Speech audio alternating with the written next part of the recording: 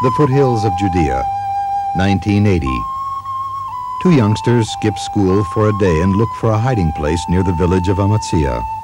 Here, southwest of Jerusalem, they would discover one of the most intriguing hiding places in the world.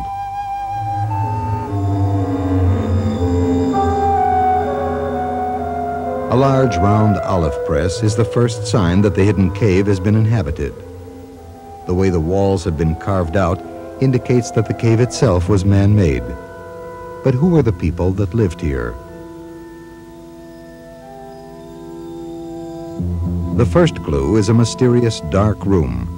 Archaeologists would later explain this to be an ancient mikveh, a Jewish ritual bath.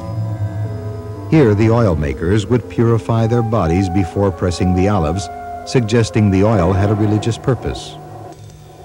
But this had been more than a place to make olive oil. The cave dwellers had turned the soft limestone into a honeycomb of secret chambers, more than 35 in all, spread over 200 meters.